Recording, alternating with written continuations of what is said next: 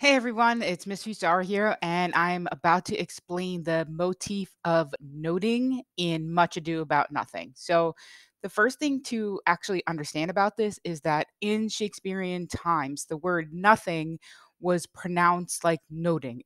You didn't use the sound, you just kind of brushed over the H. So, noting and nothing were more or less, it was basically, it sounded the same. So, you would just use it in context. But knowing that this is a comedy, the context is going to manipulate the word so that it's often a pun or a quibble. And if you don't remember what those comedic terms are, just head back to the beginning lessons from this particular unit. But the first thing for us to look at, first of all, is that it is a motif. And if you guys remember, a motif is a reoccurring symbol in the play. So, or in a work of literature.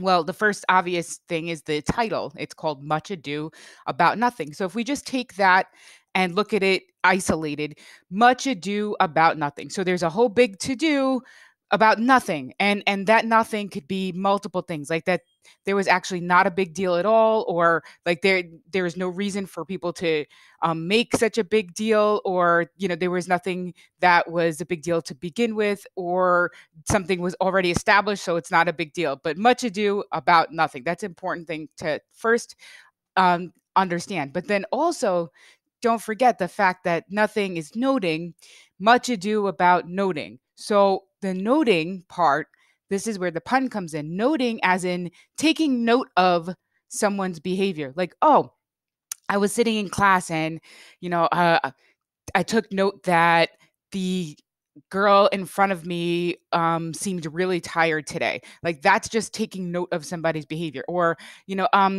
I took note that Miss Fusaro dressed really nice today. I wonder what's going on. That's taking note. Okay. That's taking note in mentally, like when you're using just your mind to kind of notice something. So think of it that way. So notice, okay?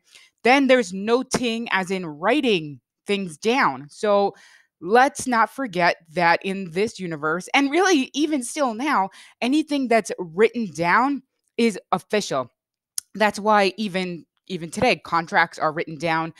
People say put it in an email to make it official, because once something is written down, there's a superiority and official and aspect to it, and it's also kind of like a permanent. So once something is noted in writing, then it's like established. So there's that noting also, and then a fourth noting, excuse me, and that is also in Shakespeare's time, it was a slang word, nothing, for women's parts.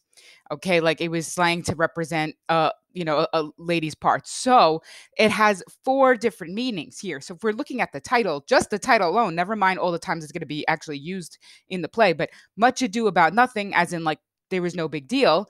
Much ado about noting, as in I took note of this person's behavior.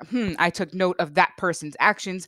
Much ado about noting, as in what was official and written down, what's actually established. And much ado about nothing, as in ladies' parts. Yes, it means all of those things. So that's what part of what the comedy is understanding that it's all this big much ado about all these things. And the irony of the nothing is that it's so many different actual somethings. All right. If you have any questions, shoot me an email. I'm happy to explain it a little bit further. kfusaropizzo@schools.nyc.gov. Thank you so much.